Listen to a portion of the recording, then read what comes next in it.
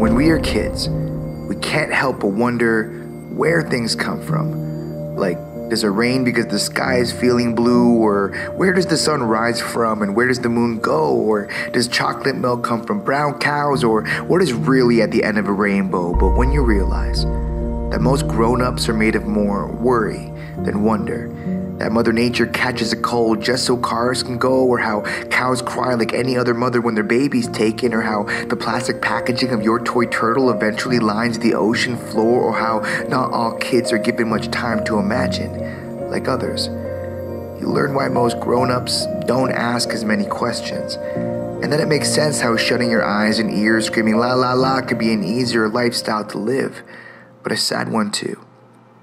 Maybe we forgot, only for a moment, that everything has a little something of where it comes from within it. Things and people, like my mother's eyes or a tapestry sewn with struggle and love, and how much nicer we are to things and people when we know what they're made of. And maybe we don't always have to be afraid to know when we watch how kids can hold on to truth and hope in both hands at the same time and still keep arms wide open.